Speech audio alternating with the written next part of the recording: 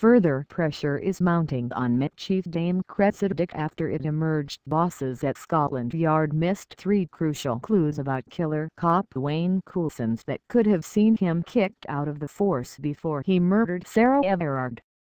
Last night it also emerged that police will be told to take offences such as indecent exposure and street harassment, what a Home Office source described to the Sunday Times as non-contact sexual offences, more seriously in the wake of the murder.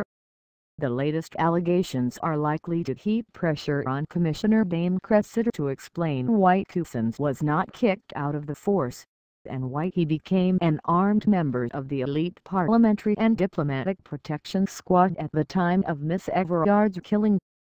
After Couzens pleaded guilty to murder at the Old Bailey on Friday, the Independent Office for Police Conduct revealed that his former Force Kent police received a complaint from a male motorist that he allegedly drove around Dover naked in 2015, 3 years before he joined the Met. Despite the past cases, Couzens was still a member of the elite Parliamentary and Diplomatic Protection Squad at the time of Miss Everard's killing, a role that entitled him to carry a firearm and a Metropolitan Police warrant card.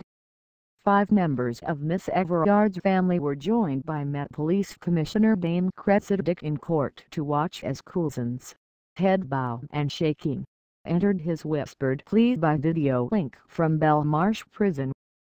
Couzens' wife of 15 years Helena also told of her horror at the police officers' sickening crimes and her distress at failing to spot any warning signs in the months before Miss Everard's kidnap and murder.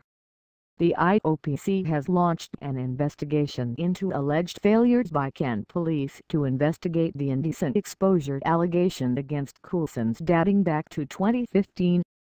An IOPC probe is also ongoing into alleged failures by the Met to investigate 2 allegations of indecent exposure linked to Couzens in London in February this year, with 2 officers under investigation for possible breaches of professional standards.